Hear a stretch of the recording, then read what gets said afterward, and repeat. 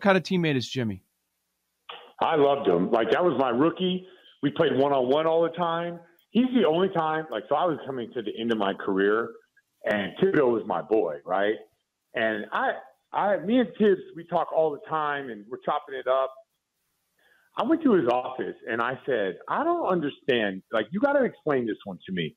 Luol Deng goes out of the game, and we had this stretch where we had, like, the Knicks, and Jimmy Butler guarded Carmelo Anthony. Then we played the Heat, and he guarded D-Wade and LeBron James. And this was a rookie, and he was not backing down. And I'm like, so we get back, and Luol Deng comes back, and Jimmy Butler goes down to 5, 7, 9 minutes, whatever it was, right?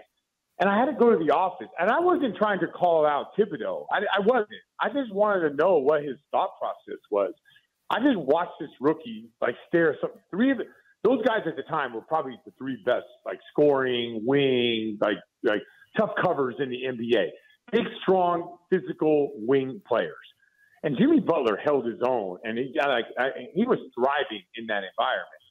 And one thing Thibodeau did was, I said this on radio to a Chicago station. One thing he did was lay into me about Jimmy Butler. You can't give any bulletin board material to LeBron, D-Wade, Carmelo Anthony, which he was right. I'm saying a rookie's coming in and not batting an eye at these three superstars. I said that on radio. So he told me, don't do that again. All right, fine, respect. But then he's like, I just got a long-term process for when it comes to Butler.